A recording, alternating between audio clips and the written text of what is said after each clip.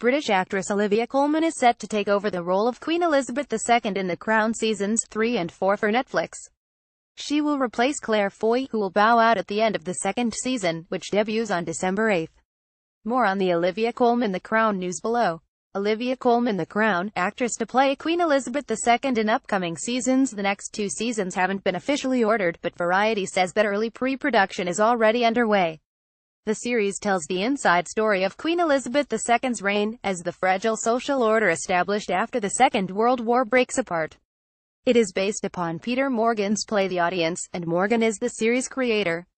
Beginning with soldiers in Her Majesty's Armed Forces fighting an illegal war in Egypt, and ending with the downfall of her third Prime Minister, Harold Macmillan, after a devastating scandal, the second season bears witness to the end of the Age of Deference, and ushers in the revolutionary era of the 1960s, so reports the trade.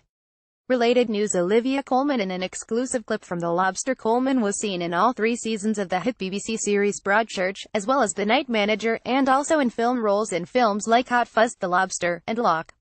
She also played Queen Elizabeth previously in 2012 as Hyde Park, on Hudson.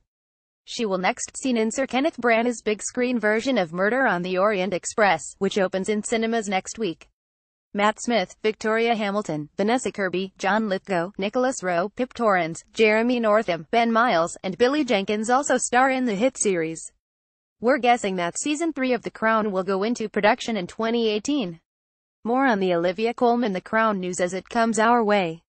Tags Netflix. Olivia Colman. Corn.